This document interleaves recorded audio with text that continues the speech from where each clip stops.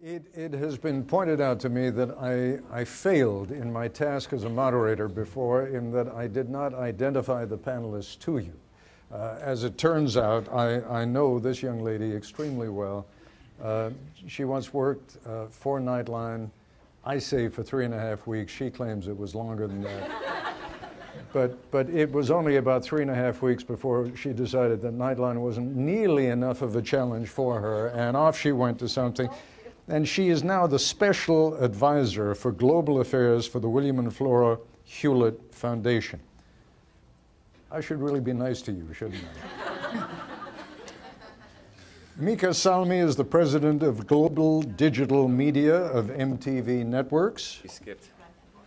Have I got it back? Oh, I've got it back. I beg your pardon. We even met. You were kind enough to introduce yourself. Yeah, I look like Mika, though. Yeah, you're just as handsome as he is. Forgive me. You're Edward Borgading, Chief Executive Officer of Abu Dhabi Media Company. Carol, you're kind enough to be in the middle, so no matter which way I go, I'm going to get you right. Carol Giacomo is an editorial board member of the New York Times. Now we come to Mika Salmi, the president of Global Digital Media of MTV Network. And that would be it. No. And one more. Turn the page, and there is Sydney Suissa, Executive Vice President of Content, National Geographic Channels International.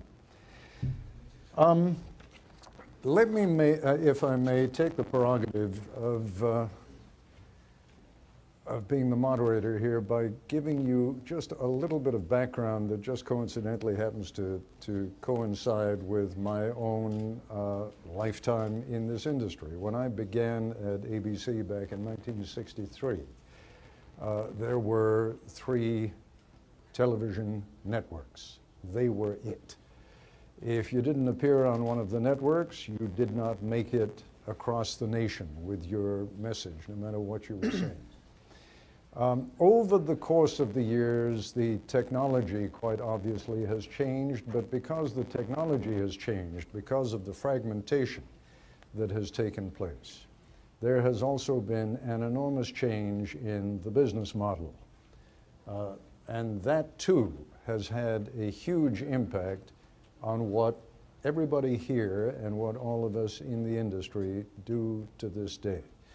And I'm going to make it a very condensed recounting, in the sense that from 1968 on, when CBS introduced a new program called 60 Minutes, within a couple of years after the introduction of that program, 60 Minutes did something that no television news program had ever done before.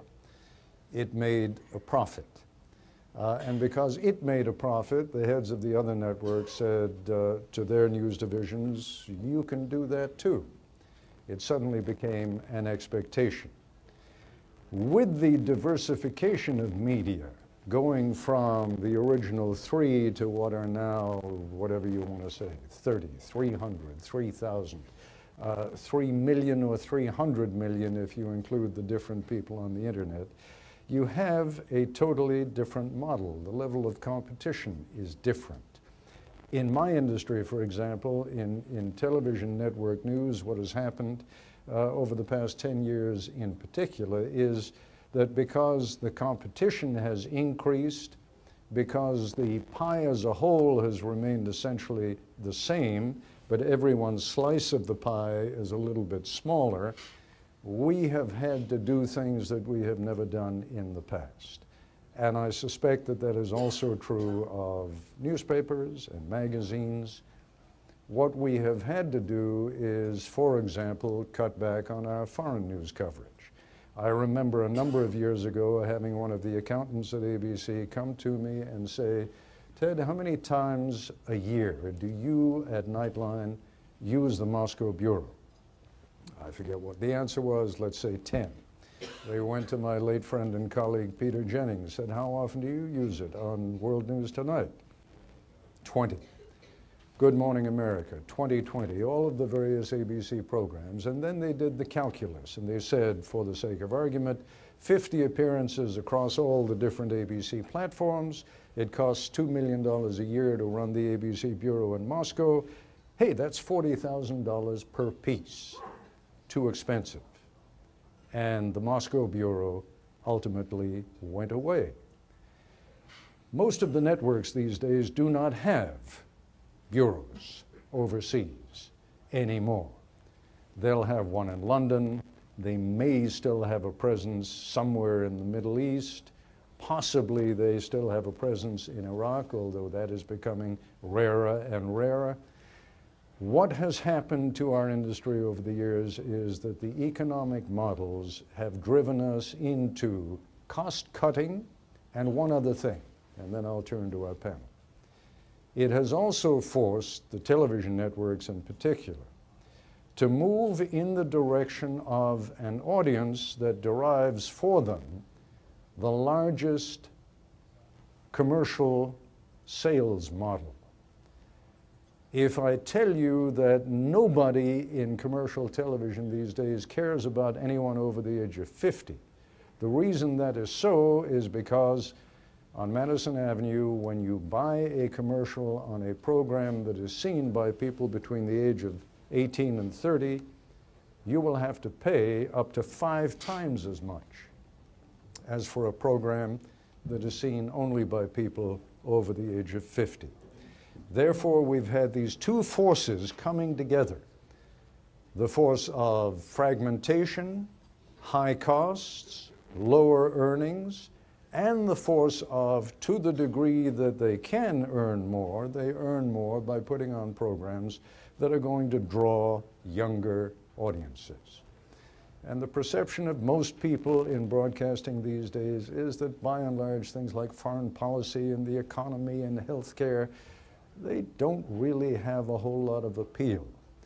The evening news broadcasts are still somewhat of an exception to that, but if you watch television news magazines, if you watch the cable networks, you will find that if there is a missing blonde somewhere in the Caribbean, you will have a disproportionate amount of coverage on that to the kinds of foreign policy stories that might be far more important to us in these very dangerous times. So, with that as background, why don't we begin at that end and come down the line, and you take that anywhere you want to go.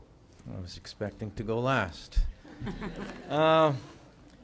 One quick comment from the panel before, and I think the danger with public diplomacy is that too often it smacks to me of marketing, and it shouldn't be marketing. So I'll move on. I think one of the most astounding things for me, I've lived in the United States now for 5 years. I think one of the most astounding things for me is that for a country that is so wealthy, so intelligent, so powerful, it has such a weakly funded, almost non-existent public television system. I think that is one of the strongest voices that you can have in the world of television, is public television. Somebody had mentioned the BBC earlier this morning. But most Western countries have very well-funded public television services. And for them, just getting back to your point, the notion of news and current affairs is seen as a public good. And if you have a public broadcasting system that is really well-funded, then you have a countervailing power. You have a countervailing effect between the public system and how it disseminates news and the private system. May I ask who pays for that public system in most instances? The public, in various ways. In the UK, it's through a tax on television. But ultimately, it's the public that pays for the public broadcasting system. That's the only way to sustain it. Voluntarily, or as you say? I don't know of anybody who voluntarily wants to pay for anything. Well, I mean, PBS, for example, is a very good example where a great deal of the funding is voluntary. But it's too small, Ted. It's too minuscule. And it doesn't engender a real network.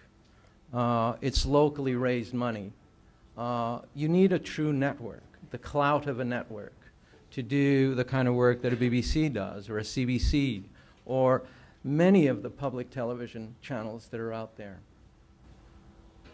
Well, part of my role here is to be argumentative. I'm going to tell you, I would say that Frontline every year probably does more good documentaries than the entire BBC put together.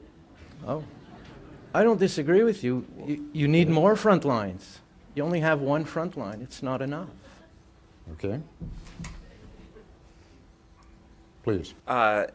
So I disagree somewhat, because I think you're right. There is a fragmentation going on, and the big question is, in a fragmented media world, which I think the internet is the biggest part of that trend line. The big question is, how do the important stories rise up? And I think why it's so difficult, and this is what we struggle with as a company, is that consumers have taken control of their media experience. They're the ones in control. Maybe they want to see that blonde in the Bahamas. The reality is that there are very important stories out there that need to be highlighted, and that's where I understand that, the idea of public television. They would highlight it, but will people actually watch it or care in a world where they have control and they have a choice?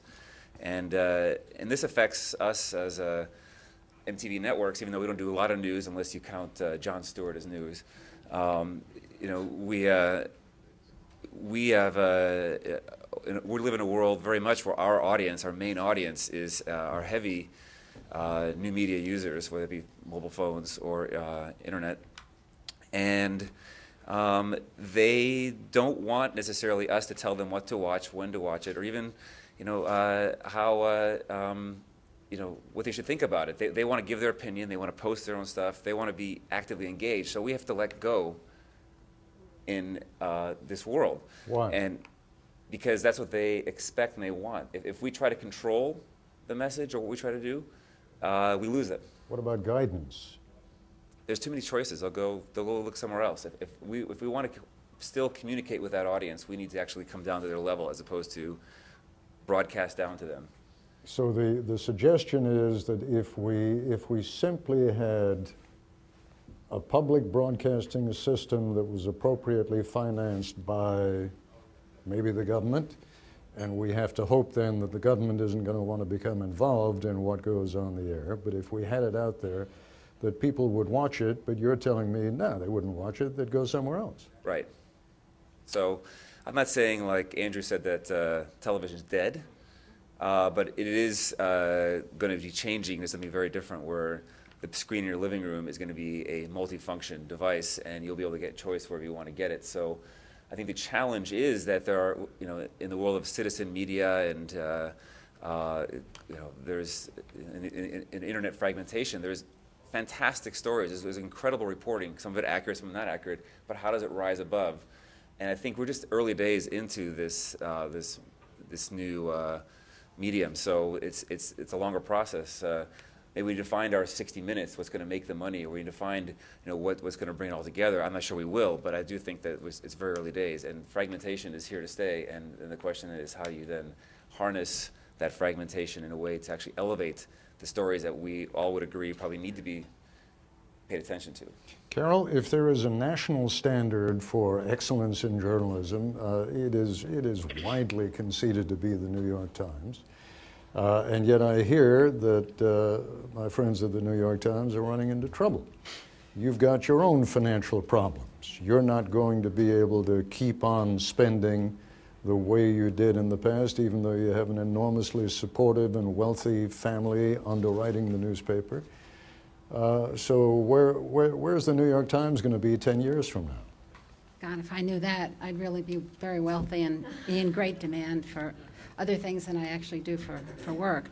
I really don't know where it's going to be. I believe, I certainly believe that the Sulzberger family is absolutely committed to the paper, and and is behind it entirely. Arthur Sulzberger, when he gave his State of the Times address, I think it was in August. Can you pull that mic a little closer to you? It was before the financial crisis really hit, and he speaks annually to the employees at the paper, and he couldn't have been any firmer in his commitment to the excellence of the Times, the longevity of the Times, and the importance of the Times as a critical institution in a free democracy, which happens to really be where my heart is. And when you talk about the let me finish this other thought. In terms of foreign policy, we remain committed to coverage of foreign policy. I'm not a news reporter myself. I write editorials. The news side is quite different. But I did have a conversation with the foreign editor who assures me that there has been no significant reduction in our foreign coverage. There have been tweaks along the way. We no longer have a full-time bureau in Canada. We are sharing a correspondent in Eastern Europe with the International Herald Tribune, which is owned by the New York Times. Our Baghdad bureau remains fully staffed and at quite an expense. We've added more reporters in Afghanistan and Pakistan because that story has become more important. So, from my vantage point, they remain committed as an institution to this vital area. But, yes, there are financial problems, and the paper is taking steps to deal with it. They've used some creative ways, it seems. Instead of having, they've used creative devices that don't impact the news coverage.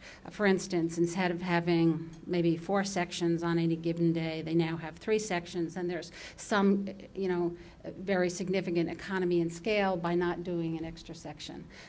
They've just shrunk the page is a little narrower than it was before, and apparently that has an impact as well. So, so they're trying, obviously. They're selling ads on the internet. We have, I would argue, and of course I'm biased, the best newspaper website in existence. And we've done a lot to try to accommodate the new media. I mean, we've got blogs for almost every section, and it's unbelievable how many people respond to the postings. I don't know. You tried a few months ago, or maybe it's even a little bit longer, you tried to have some of your top columnists on the blogs and expecting bloggers to pay something extra for that. It was a huge failure. It was. I really am not competent to speak at the business side of things. That's not my job. But yes, there was this, it was actually a couple of years ago, I think, that Times Select, exactly, where to get the premium columnists, you had to pay a price. And that didn't work out. And that's a problem for newspapers, that the content is out there for free. And the bloggers who blog with great, abandon about this, that, and the other thing, get their information by reading the Times, by reading Reuters, by reading AP, so they're derivative. And that's a problem. I'm not beating up on you, Carol, when I say to Ed now, I think you sort of symbolize part of the problem. I'm the same kind of problem. My attitude for many, many years was, hey, I'm a journalist. I'm a reporter. I don't worry about that economic stuff. Right. The business stuff is somebody else's problem. Right. Yeah, it is, and as long as I was able to keep it that way, things were fine, but eventually it catches up with you and bites you right where it hurts most. Can we afford to even think about it these days in terms of this compartmentalization?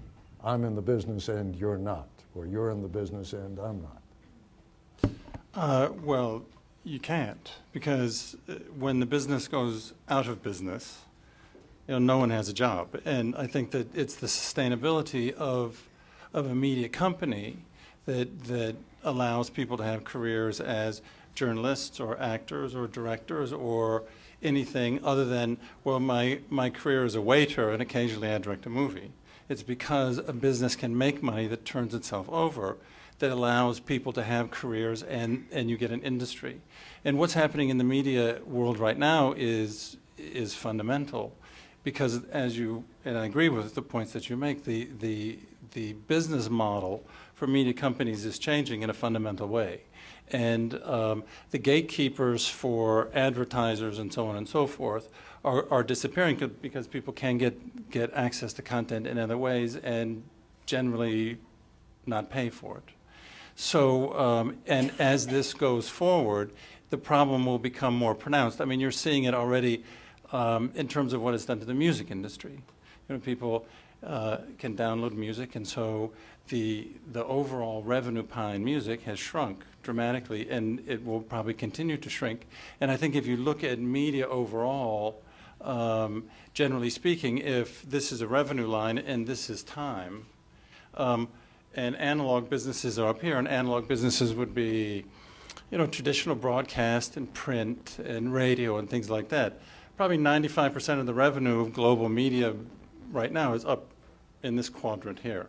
But over time, you're going to see the revenue slowly melt. It is a melting ice cube, what's happening. I mean, if you took that same graph for the music industry, you'd see it, you know, sort of already go like this. But if you aggregate it and composite it, and digital media would sit down here. So this would be 95% of global revenue, and digital media would be, let's say, 5%. And over time, what you're going to see is this curve go like this. The problem is that where they meet, if they meet down at the bottom over time, you are going to lose all that value in media industry as a whole. What media companies, I run a vertically integrated media. We do print and radio and television. We produce movies in Hollywood. We print, we distribute. So all media companies now are looking at, well, how do we have that curve meet up here and then go beyond so that the pie becomes bigger, rather than meet down here and we all go out of business together. And that's the challenge going forward. It's, I mean, the trite sort of expression is analog. You're trading analog dollars for digital dimes, and unfortunately, that's kind of the fact of the matter. So it is a big issue. It's a big issue for Hollywood studios. It's a big issue for, you know, Disney, where I worked for 20 years. It's a big issue for Warner Brothers. It's a big issue for all the companies. How do we change the business model? Because the business model is changing. Because, you know, kids go online, they steal movies, they steal music. The print industry really needs to go to a completely different model. We see, you know, newspapers in the United States going out of business, you know, all over the place. And its impact on how content is created and how content is distributed to people, you know, is sort of maybe an unintended consequence of the transformation from an analog environment where, as you say, the pie was big. Pieces of the pie could be, you know, monetized in an effective way, and you get a lot of money, and that money can be used to create content. But when you get a lot of, and there were 3 networks, all very rich, but when you have 100 networks, and they're all not living in Beverly Hills, but they're living in lower middle class, you can't afford to spend content on expensive items as you may have before, because distribution, because it is generally an exclusive activity. If I sell it to you, you don't want, you know, everybody else to be programming at the same time, because you lose your exclusivity, you lose your leverage in the marketplace with your advertisers. So me as a content producer, by definition, I'm going to get less money because you can only pay me this much. Whereas if you were rich, you could pay me a lot more. So the media industry is going through a fundamental shift in its economics, in its business model, and that is a real challenge for the media industry going forward, and how content is created and what type of content it is, and just how you monetize it. Let me put one last brick in the wall here. Smita, that's you. You represent a very wealthy foundation, and clearly a lot of people must come to you and say, we want to create quality. We want to do really important broadcasts, and we can't convince Pepsi-Cola to sponsor. And we can't, you know, the networks which used to do that kind of thing as a public service are, you know, since deregulation, they don't feel the same compulsion to be public servants. What role are you guys playing in all of this? Good question. In fact, first let me start out by apologizing in advance for my voice. I just got off a 13-hour flight from Kuwait, and I'm nursing a cold.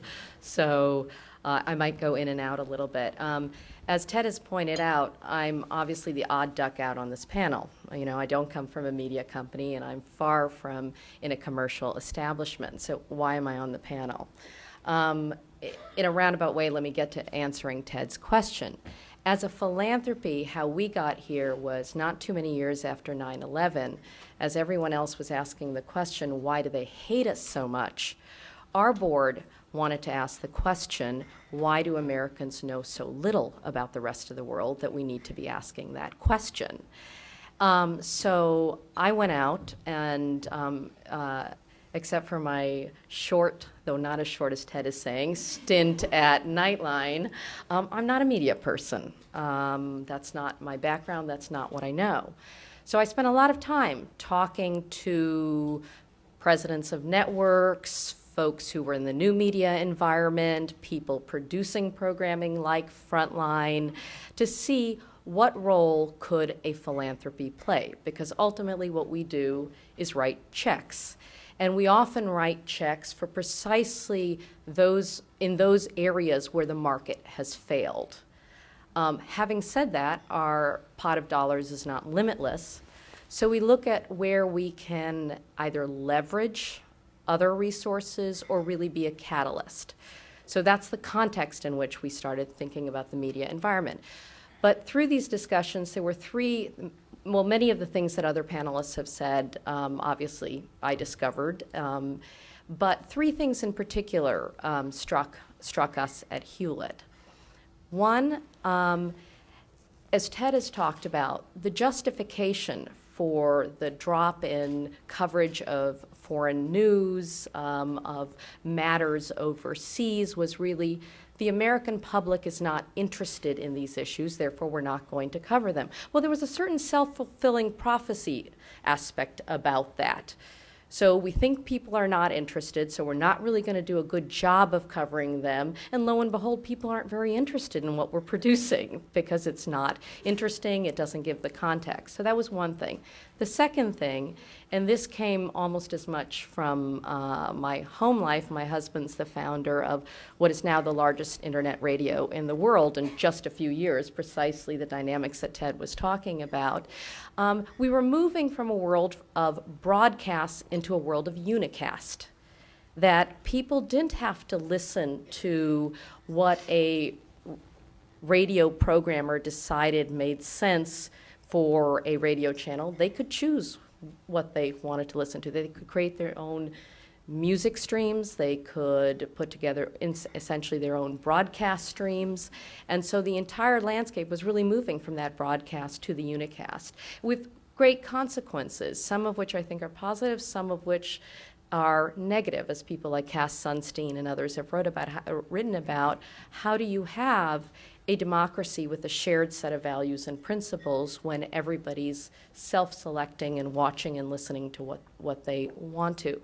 And the third thing, which was interesting and reflected in the rise of reality TV, blogs, was this craving for authenticity. Again, I think there are positive aspects to that and negative aspects to that. What does it mean to be authentic? But nevertheless, this sense of real voices, not just from upon high, and we can sort of hypothesize many reasons for that, including sort of the drop in trust in traditional institutions. We've all seen the polling of, the American public. It's now well below 50% trust news organizations. But nevertheless, this kind of craving for authenticity, different kinds of voices. So that led us to, we do support some of the traditional. We support PBS. We give money to NPR to help keep some foreign bureaus open. We support programming like Frontline World. But it really led us to say, how could we operate and what could we do to catalyze content in this kind of a marketplace that I've described here? And for us, we decided and sort of threw out the idea of my cell phone, sorry. Let's begin to think about programming and not just supporting the content, but rather catalyzing the networks by which that content will get out to a larger audience. And that led us to look a lot at documentaries, which were starting to enjoy their day in the sun. And also think about how we could, going back to our original purpose of Americans knowing so little about the rest of the world, how we could bring more foreign perspectives to bear on Americans' understanding of the world. And for us, that meant let's start, we didn't know how, but could we support work of more foreign filmmakers, documentarians, to tell stories from around the world, not just the context. And this came from, I remember reading a poll that Pew had done, that a lot of the reasons Americans did not go after read international news or listen to it was they didn't understand the context. They had no connection to these countries or these people. And so we began to look at ways that we could support international filmmakers in create, in other words, seed the marketplace, though it was a supply-side initiative to seed that demand, to bring those pieces back to the United States, which led us, I mean, I don't know how to evaluate documentaries or to, reach out to filmmakers, which led us to ITVS and forming a partnership with them, which, you'll hear more about later, but has resulted in a very short period of time in completely, I don't know what the figures are right now, but literally tripling or maybe even quadrupling the number of foreign documentaries that are making their way onto U.S. channels, and here I include multiple kinds of channels, both broadcast as well as online, with HBO, Sundance, IFC.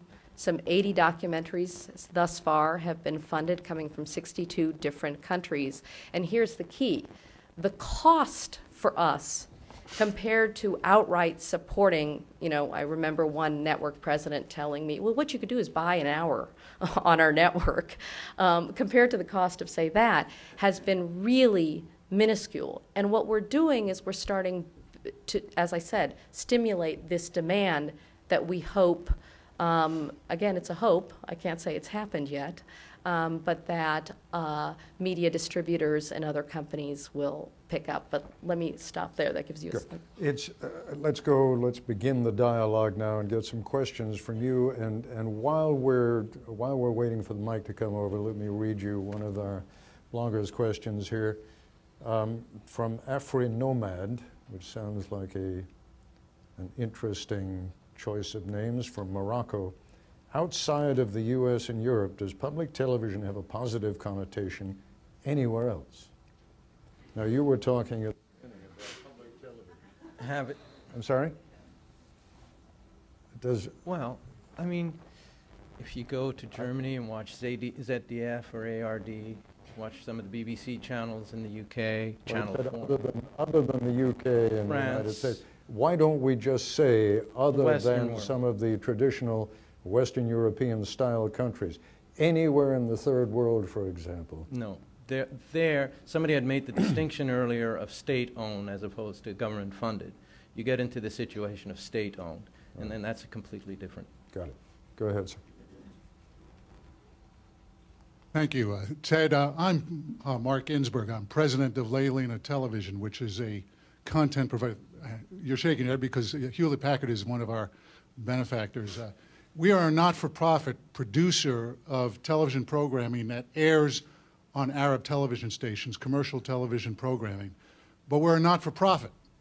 And we're not-for-profit because in the Arab world, where there are so many stations that do not have content, they pay maybe 20 cents on the dollar for original programming. And the question to the audience, we've produced several television series as well as documentaries that have aired on Al Arabiya, and I think we're the only television production company that has actually produced several successful television series that have aired not only in the Arab world but also on Sundance here in the United States.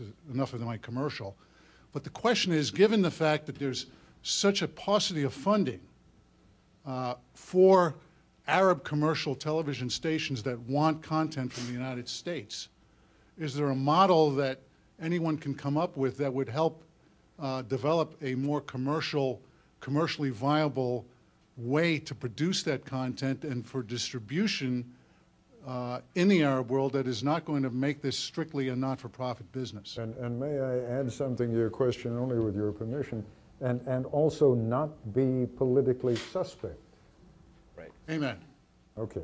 Thank you. Anyone want to take a crack at that? Please, Ed. Yeah, I probably should answer that one. The problem with media in the Arab world is that the systematic exploitation of content is dysfunctional. It doesn't work the way it works in the West. So, for instance, in the television environment, I think there are 163 satellite television broadcasters in the Middle East. They're all free to air. Everybody can get everything, and they all lose money. There should be some consolidation, but the reason that they lose money is that there's no people meters that exist in the marketplace. So there's no currency to go to advertisers and say, okay, 10 people watched my show and you owe me money for 10 people. So what we find is that on a per capita basis, advertisers buy our airtime for about 25 cents on the dollar. So instead of it being a $2.5 billion TV industry in the Middle East, it's about a $600 million marketplace. So what you then therefore have is an industry that is starving for capital. So there's not a great ability to fund content. And by definition, when you have a bunch of activities that are happening that don't turn a profit and aren't sustainable in an economic business, you don't actually have a business. What you have is a vanity. And it is a vanity industry. Much of the media in the Middle East is vanity because there are guys willing to fund it just because they want to have it, because somebody else has it, they want to have it, and there is no prospect of an economic return. Pay TV in the Middle East has lost literally billions of dollars over the past 10, almost 15 years now. Orbit, Showtime, ART have all lost a lot of money, and they will always lose money because piracy takes all the subscribers away. People just steal it, and free TV suffers the same dislocation of economics. And so what you see and why the print industry in the Middle East is, I mean, we just launched a very expensive, very, very high quality English language daily newspaper to much acclaim, and it really is an outstanding newspaper. Anybody that reads it and sees the National, it really is a superb newspaper. And we have 36 foreign correspondents around the world, and it really does have, an outstanding look and an outstanding editorial perspective that I think stands up anywhere in the world. But what you see is that the print industry in the Middle East is actually flush with money because the marketing companies, the P&Gs and the Unilevers of this world, they're not spending it on TV, so they spend it in print. And so you have this sort of inverse relationship to the rest of the world where magazines and newspapers get flooded with money and TV is poor, whereas, of course, in the rest of the world, it's the other way. Is there any model where the internet, in other words, I realize part of the problem is somehow advertising on the internet in a way that is measurable and payable by someone. Does that work anywhere? Yeah, it does, and it increasingly it will become. See, what's happening is that advertising. I think it was explained to me there were 4 ages of advertising. There was in the 20s where people said, "I've got a product," and that was what advertising was meant to do. It was supposed to just inform you that you could come and I could sell you a car. And then in the 50s, it became driven by 50s and 60s by the creative industry. It was called advertising 2.0. And I'll make you a really cool TV commercial. And that drove. I think there's Madison Avenue. What's that TV show now on HBO where they talk about Mad? And this was advertising 2.0. In the 80s and 90s, it was driven by demographics. It was media planners saying, "Okay, I'm going to now find your audience for you," because the that commercial became less important to actually being driven by demographics. And now advertising is now in what is understood to be advertising 4.0, which is that this concept of advertising to create an impression is now being replaced by CMOs who want an engagement. They're no longer happy to say, okay, I put my show on CSI and there was like 10 million people who watched it, but I'm not sure how many people watched my commercial. And I'm not sure the people that watched my commercial were actually interested in, if I'm selling beer and a bunch of, 7-year-old girls were watching, my commercial, I don't know how much good that did me. And so now, because you can click and know who actually watched your commercial, what you're seeing is this shift to engagement. Marketing guys want to know who watched the commercial. They want to know who that person was. It's much like in the financial industry. It's sort of you need to know your client. The advertising industry, the marketing of products now is very, very much driven by they need to know who you connect with in your media. So, for instance, in my company, we are completely changing the way that we market our media, the language that we talk to people, and how we collect data and then authenticate that data to the people that are watching it. Let me bring a few more people in here, and at some point or another, I think we need to sort of square the circle and come back to where we were earlier this morning. How is it that what we've been hearing about here, and let me tell you, I think it is extremely important that we all become aware of the business model that drives the industry that will allow people to hear the message we want to convey to them. So this is not irrelevant to public diplomacy. It's absolutely at the heart of public diplomacy, but we need to sort of explain that. Let's start with the lady in the back there. Yes, ma'am. Hi, I'm Charlotte Cole. I'm from Sesame Workshop, and I oversee what we call our Muppet diplomacy work. And I actually have a question for Mika.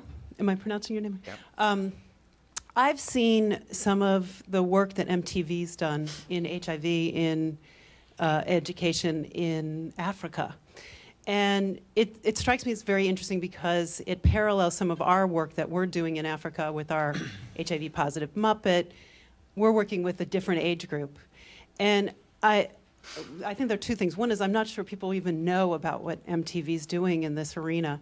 And I'm just wondering if you can tell people a little bit about it and describe, how do you fund it, how's it received, and do you have any evidence of its impact? Sure. So I think it comes to Viacom as a corporation, as our diplomacy. I think there's a few ways we do it. I mean, one answers your question actually about why can't you sell it to other stations is that we actually take a very local approach. So MTV Arabia is a licensed operation owned by local people. And if you watch MTV Arabia, if you watch MTV Turkey or MTV Russia, it looks nothing like MTV in the US. It's all local productions, it's all local music, it's very different. On the same time, we also want to feel like we're giving back to these local communities. It's a stated goal for the corporation, which is, I think, an interesting thing for a corporation. And I've only been in the company for a few years, but I've been impressed by it's really a stated goal that they want to make sure that they're part of the local communities, part of the global community, and part of that is doing what we call, pro-social initiatives. And they are everything from, I have a whole list here of the ones that are currently running, and they're everything from MTV Exit, which is a campaign in Eastern Europe and in Europe about trafficking of human trafficking, to the HIV campaign, to we have one in Darfur, we have something going on in Somalia, but particularly the HIV one is called Staying Alive. That one's been going on for a long time, and it's basically a global initiative, and we basically tell all our operations that this is our global initiative, and we give either actual money, or we give PSA support, or we do a lot of local events because we are a company, especially the MTV brand, more than maybe Nickelodeon or Comedy Central is someone that is in touch with artists. What we'll do is we'll lend our name and our credibility to, let's say, a concert, to a fundraiser, these kind of things, so that a lot of it is basically stuff that we can do without actually having to spend money, but it's just using our kind of market power. And that market power doesn't come just because we're MTV in the U.S., which I think has a very different reputation in the U.S. and does globally, but it's because we're on the local level already in terms of, the artists we work with, the shows we produce, everything else. So the impact of these pro-social campaigns, I mean, we have lots of stats, and I actually have a few brochures if anyone wants a brochure on what we do on the pro-social side of things. It's quite remarkable, and I think me as a newcomer to the company, I'm pretty impressed, and I think you're right, we don't get enough credit for a lot of that we do. I think all anyone wants to hear about is Tila Tequila and the crazy stuff they do in the U.S., but actually on a global scale, MTV's known as someone who really tries to help out and do these kind of things, and so I think that's kind of our diplomacy, I guess you would say. Can I just add one thing? That is a partnership, and correct me if I'm wrong, Mika, with the Kaiser Foundation. Yeah, so there is an interesting model where philanthropies put in a little bit of money but partner with media companies. And can you just explain, Mika, where the strategic planning of the company is there? What does it hope will emerge from this 5-10 years down the road? That's a good question, I think, because in general, and I think I tried to explain before, even when it comes to the internet, we want to be in touch with our audience. And I think by us doing these pro-social campaigns, we feel that we are now providing a service, but we're definitely in touch with who our audience is and what they care about. And in some cases, maybe they don't even know about it, like, let's say, trafficking, or even we had a whole thing around Darfur. We feel that by doing that, we are providing this, and that's going to give us a little more depth with our audience, and so then we can connect with them in a deeper way. So it's more about us trying to, I would say, we're trying to get rid of the word control our audience, but we're trying to hold on to them in some ways as they start becoming into a fragmented world. So we have some kind of deeper meaning with them. What does connect with them in a deeper way mean? I think as opposed to it just being about music videos or something, or a TV show that is just kind of is here today, gone tomorrow. We've done something that's helped their community or helped someone they might have known. A lot of people know people are HIV positive, so they feel like, wow, those guys have actually done something for my friend or for me personally. I have a lot better feeling about the company. I'm going to support them. Let me get it right out front. I'm a cynic. I don't believe that corporations do things just to be nice guys. Yep. Somewhere down the road, your company expects, absolutely. We want a bigger audience. So we throw a concert, around the HIV awareness, and we'll have Bono there, and people watch the concert. We'll make money at it. Obviously, it's growing our audience. But I'm saying connect. That grows our audience. That holds on to our audience instead of our audience going off to a competitor or a website or something. And would anyone like to try to connect this to what we were talking about this morning? If a private company or a foundation can do that, is that something the U.S. government can or ought to do? Carol, I'm not gonna let you hide behind that. I just work for the editorial department here. Well, I don't think we're in the business of telling the U.S. government what to do. I mean, we have a purpose. No, we're analyzing what they do here, and we, you particularly. I'm just speaking from myself and my newspaper. Yeah, no. I mean, I'm just saying, as someone who writes editorials for the New York Times, you've been known to, sort of jab it every once in a while. That's true, and we do that on the editorial page. But I'm not sure exactly what you're trying to get at. What I'm trying to get at is if corporations can establish a presence for themselves in the Middle East or in Africa by doing things like running an HIV or HIV awareness campaign, because somewhere down the road they think that's going to lead to better business for them. Is that the kind of thing that the U.S. government, which really has been floundering around these last few years, in trying to gain a better image for the United States and for U.S. foreign policy, can the U.S. government do the same thing? Well, I'm of the belief that what the United States government does to reflect its values, the best of its values, is what sells America to the world. And I mean, George Bush did have a very effective HIV program in Africa. He's been widely praised for that. But there were other policies of this administration which clearly seriously damaged America's image. And, President Obama seems to be moving pretty quickly to reverse some of those policies, and I can only believe that that will have an effect, you know, going forward. I'm going to go out on a limb and say I don't think the U.S. government they can do certain things in public diplomacy, but I think that that there's a great deal of skepticism, and this goes back to the authenticity point. People aren't stupid. Anytime something smacks of having an agenda, which, you know, by its very nature, programming, you know, supported directly by the U.S. government does, I think that undermines. But having said that, I think there are things that the government can fund at an arm's length. So, for example, you know, I was talking about our support for documentaries coming back in the U.S. as in a partnership. The U.S. Congress, through the State Department, is actually funding independent documentaries that were made in the U.S. not for the purposes of public diplomacy, to actually be shown overseas. And, you know, they've been shown in Indonesia, Bahrain, I think Pakistan is coming up, Peru, India, Indonesia. And by all accounts, they're very successful. I remember I was in Cairo talking to you know, a group of young people in their 20s, and I mentioned Al-Hurra at the time. This is a few years ago. And they all rolled their eyes. And they said, oh, we don't listen to anything. And I'm going out on a limb here. Sorry for those of you who either work at Al-Hurra or support it. You know, they roll their eyes. They're like, we don't watch anything on Al-Hurra except the documentaries. Because interestingly enough, they made a distinction there. So I do think in that sense, it's the arm's length that maybe the U.S. government could do, but I'm not so clear, and others may disagree with me, that they can support direct programming or content. Yes, ma'am. Thank you. Let me introduce myself. First of all, I'm Golia Mary. I was the Assistant Secretary of State for the Bureau of Educational and Cultural Affairs until 2 weeks ago. And it's part of our peaceful transition of power, which is what makes this country great. I just wanted to just make a quick clarification on the question that you asked about the U.S. government working with the private sector.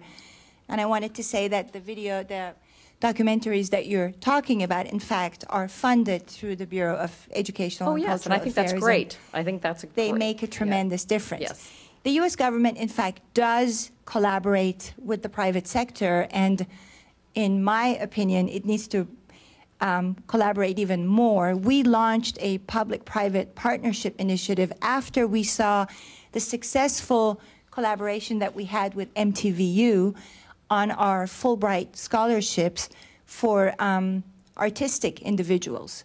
And this is a great collaboration with MTVU where we work with them, and with their help and the artists that they bring to the table, we select 4 Fulbright grantees every year that actually go around the world and do music, art, and all sorts of wonderful things together with their young counterparts. And while they're doing that, they video it, they blog about it, they do all sorts of wonderful things about it.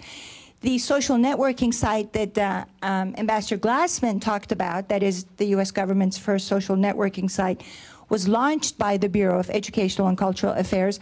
And a lot of the mental support from that, in fact, came from MTV.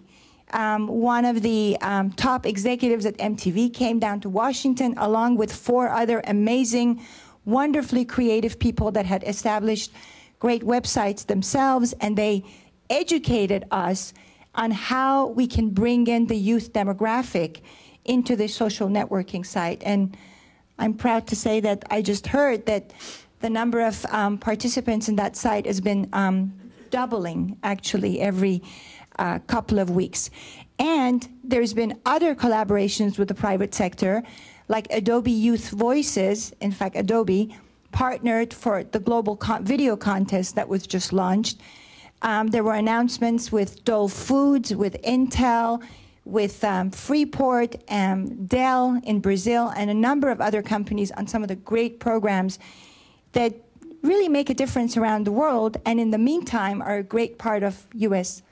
public diplomacy. May I ask you a question? Can you point out any program that that the State Department in this capacity supported, with or without financial help from a company, that was in any fashion critical of the United States or critical of a U.S. policy? You know, I think what Ambassador Glassman mentioned, if you go on the Exchanges Connect website, where this wonderful young lady is now the person that actually oversees that website, there are lots of conversations that are happening on that site that are critical of U.S. policy, and then you have the community weighing in with their opinions. You know, there's people that are slamming the United States, and there are people that are defending the United States, which is exactly what Undersecretary Glassman said. The point I was trying to get to is that in the mid-late 50s, when Ed Murrow was the head of USIA, the ethos of U.S. public diplomacy in those days, although I don't think the term was ever used, was you tell the story of the United States, warts and all. So that if you do a documentary, the documentary may be in some fashion critical of a particular government policy, but by virtue of the fact that the American government is actually putting out a critical program like this, you are exposing what is the greatest strength of America, and that is its willingness to be seen. Right. If there is a major criticism that I would make of the Bush administration, it was that it placed a greater emphasis on ideological loyalty than it did on competence or the truth. And it is in that sense that I'm posing that question to you. You know, I must say that as a first-generation immigrant myself, I know it's very difficult to know America's story and not love everything about America. So. All right, as another first-generation immigrant, I disagree with you. Ted, can I just... Please. Just to sort of bring it back to public policy in media companies, I think that you know, thinking of the United States as a brand, which I heard the first panel sort of mentioned. I'd never thought of a country as a brand before, but when you do actually think of it as a brand, in terms of taking that brand's message into a marketplace, there are very traditional techniques for doing that, and I think there's. I mean, we're talking here to some extent about above-the-line marketing, which is advertising and documentaries and those sorts of in the intranet. But another critical component, I think, of any public policy or public diplomacy that we would have would be what is known as below-the-line marketing, which is you go into the streets and you do things. For FMCG companies, it's you're in the stores and your marketing is direct marketing to people. And I think that I'm sorry, what is FMGC? FMCG are fast-moving consumer goods companies. Okay. So they would be the big marketing companies. So they all knew that, but I didn't. all right, hands up. Who knew what that was? I think that for the United States to take this goodwill that exists at the moment, there needs to be an integrated and sophisticated approach to the marketplace by not only pumping out above-the-line marketing messages, but also to go into the communities and do the things that we're talking about. I think for the United States to work with corporations or media companies on, let's say, non-political issues, but just doing good things for people, I think that would be hugely accepted and welcomed any place in the world. And I mean, I don't know how you do that.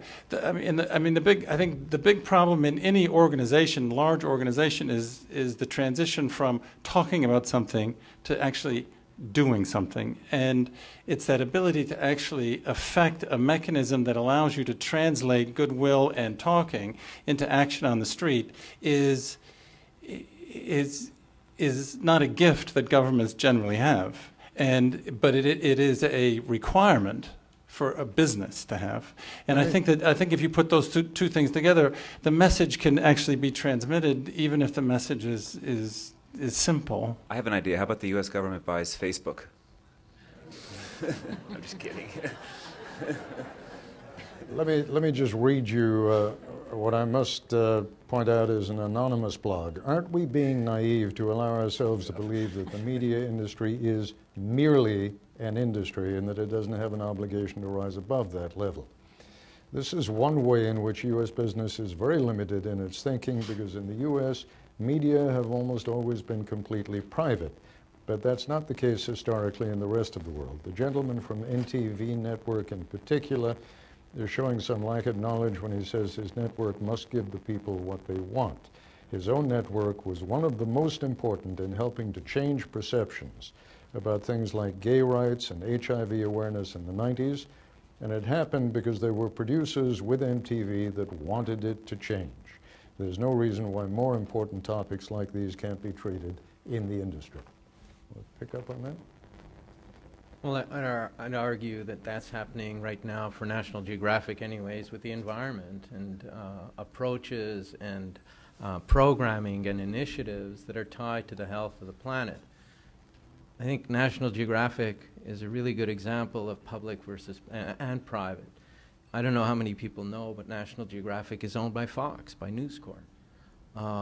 And the society itself is a minority shareholders in the channels. But what they do control are the values of the channel, which is very important because that sets the editorial direction. So you have a private company that exploits that brand to make money, yet it exploits it on an editorial level that the society is comfortable with. And those values have to do with exploration, with the good of the environment, and promoting that environment. The money that is made by the channel that goes back to the society then gets invested in allocation to researchers and scientists in the field all over the world, sponsoring what we would call emerging explorers and supporting them.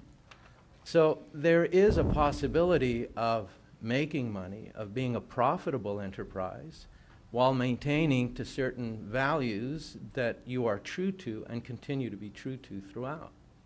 I've been handed a very important message. I don't know if you can read it all the way in the back, but it says, lunchtime.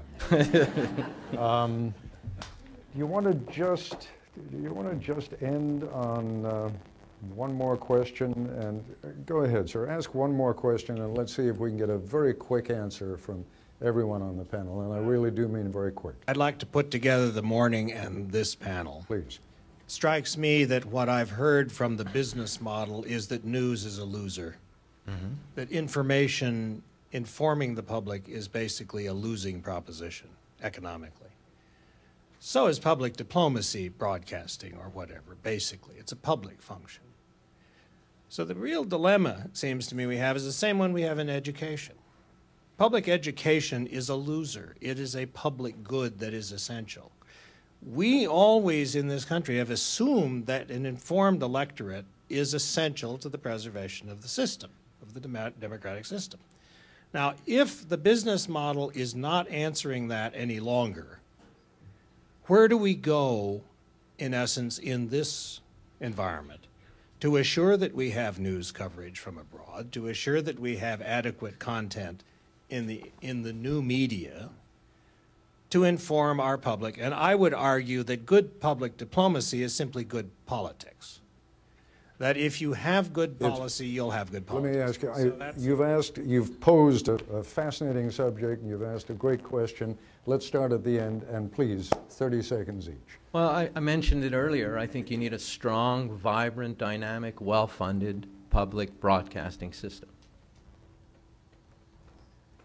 And I made a joke about Facebook, but the U.S. government owning Facebook, but I do think that the only way that the government will affect it was if they recognize that the world has changed and they cannot control the message. They're going to have to actually be a participant in the message via various media like Facebook. I mean, for newspapers, there's a lot of thinking going on about what could be a new model. People are talking about charging for content online, like songs are charged $1 a hit. There's even been talk about a nonprofit foundation or some sort of government tax breaks. I mean, it may have to get radical if people think that newspapers and an established media such as I represent is worthwhile and important to a democracy, they may have to take radical steps to save it. Yeah, I don't know the answer to that question. It is the fundamental question. It doesn't only relate to news, it relates to other forms of content. But I don't think news is ever going to go away, and I think that people will find a way to finance it and to make it viable. I mean, free societies need free access to information, and whether that comes, in a formalized way through networks and news shows, remains to be seen. But what we do need to ensure and maintain is that the authenticity of the message, and that the news, it's not being manipulated and controlled, and so that the information people do receive is actually news and not being used for a different purpose.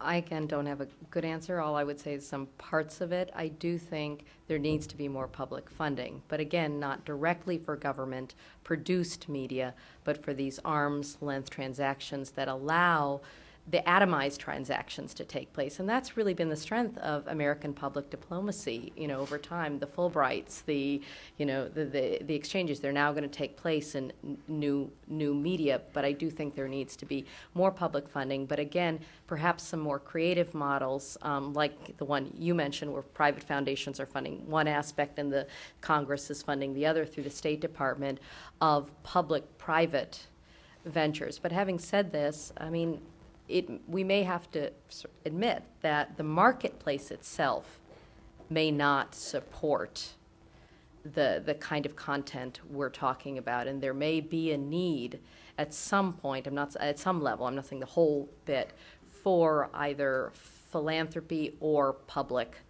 funding for these kinds of content on various media.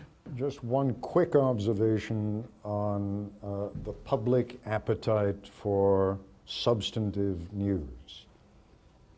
National Public Radio, with its morning edition, with its All Things Considered in the evening, has gigantic audiences for both programs. I think roughly 14 million for the morning program and maybe around 11 or 12 million for the evening program. NPR, nevertheless, has had to go through some draconian cuts these last few weeks. There is an appetite. There isn't enough to support it. And part of our problem, I think, is to bring those two elements together and solve the problem. But the appetite is there, and the good product is there. Ladies and gentlemen, thank you very much. We'll be back after lunch.